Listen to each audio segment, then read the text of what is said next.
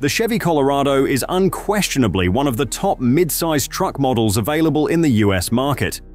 It just works well in so many ways that it is a vehicle that any prospective buyer should consider, but there are some drawbacks that turn off a lot of buyers. If you're interested in finding out more about these drawbacks, stick with us as we go over the 9 startling reasons why the Chevy Colorado isn't selling. Number 9. Stop sale alarms potential customers. The 2024 Chevrolet Colorado sales have been sluggish due to several external and internal factors.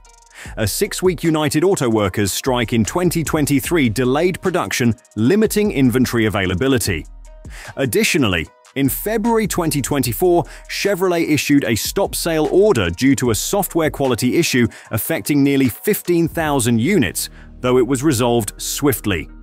These setbacks compounded previous customer complaints about battery drainage following software updates in 2023, further affecting sales momentum. The launch of the refreshed model has been controversial, contributing to slower sales for both the Chevrolet Colorado and its counterpart, the GMC Canyon. Number 8.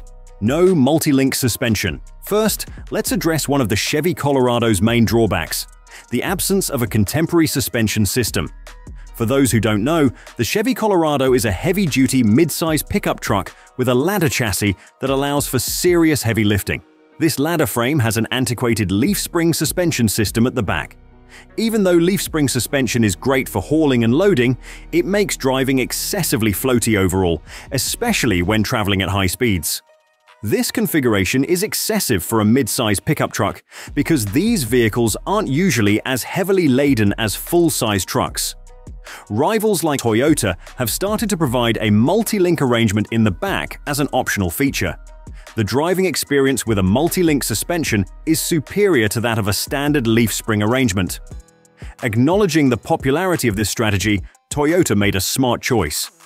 It is our sincere hope that Chevy will follow suit and equip the Colorado with a multi-link suspension. Without a doubt, this modification would greatly increase the Colorado's appeal, particularly to those looking for the greatest driving experience. Number 7. No diesel engine. The Chevy Colorado's lack of a diesel engine is another drawback, as it is a deal-breaker for many purchasers.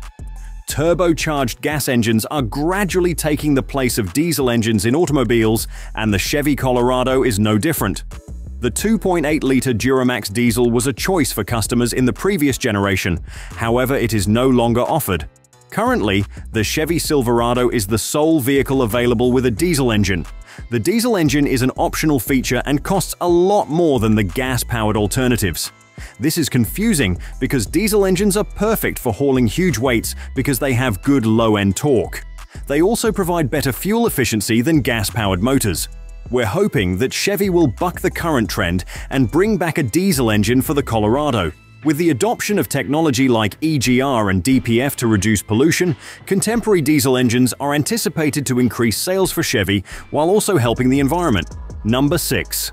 Lack of configurations.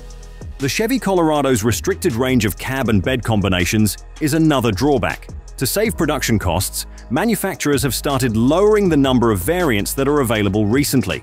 Customers used to have a variety of bed options in addition to normal, extended, and crew cab options.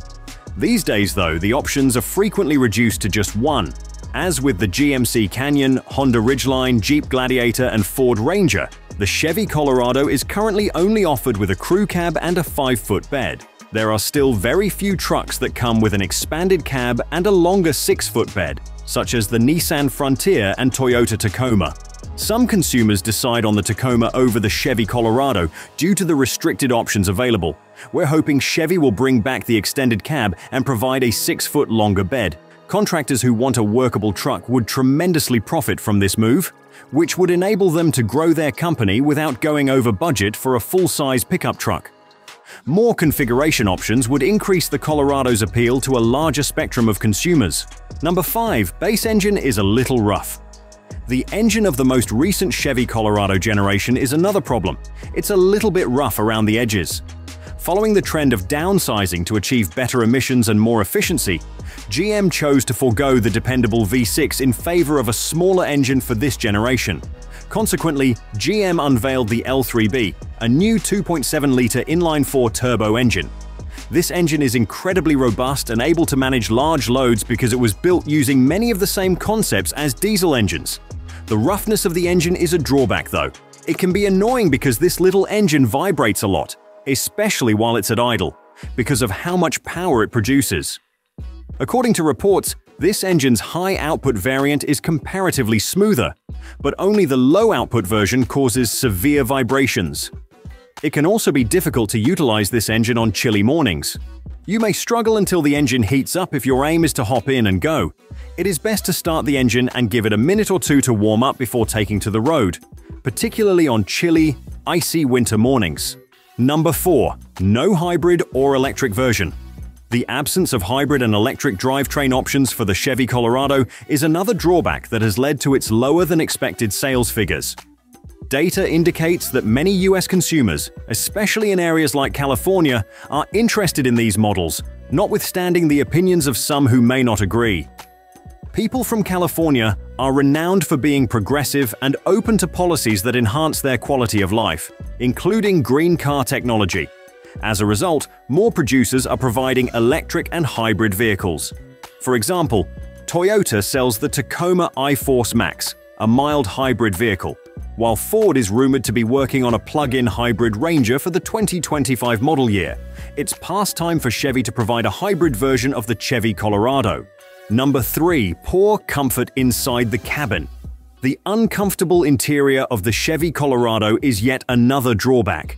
The fact that this model isn't among the roomiest is a problem shared by the whole midsize lineup. Taller people may find it difficult to have enough legroom in the Chevy Colorado because there aren't many cars in this class that provide comfortable rear seats for passengers.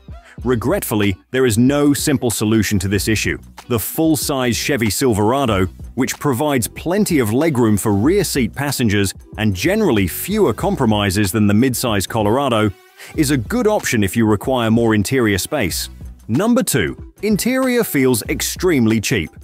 The inexpensive interior of the Chevy Colorado, which is especially apparent on lower trim levels, is the main cause of the vehicle's poor sales performance. Extremely basic materials are used throughout, particularly in the work truck model, which has an abundance of low-quality plastics. The fact that the steering wheel is even composed of an inexpensive plastic composition turns off a lot of purchasers. Customers expect trucks in the current market to have respectable materials and features, even in the most basic trim levels. Number 1. Average fuel economy. These days, fuel economy is a hot topic, particularly with the ongoing rise in gas prices. Customers are looking for a pickup that gets good mileage, yet the Chevy Colorado only manages mediocre MPG. The Colorado's combined fuel economy for the low-output and high-output versions is 22 and 20 miles per gallon, respectively. Only with summer tires are these numbers reasonable. All-terrain tires drastically decrease fuel efficiency. For example, the ZR2 Bison model with all-terrain tires achieves a maximum mileage of 16 miles per gallon. Chevy needs to release a plug-in hybrid or mild hybrid variant in order to raise these statistics. We may anticipate the Colorado achieving at least 26 miles per gallon combined with this configuration. Furthermore, a plug-in hybrid might have a minimum 30-mile electric-only range. By putting these adjustments into practice, the Colorado's fuel efficiency would increase dramatically, making it an exceptional option for mid-sized trucks.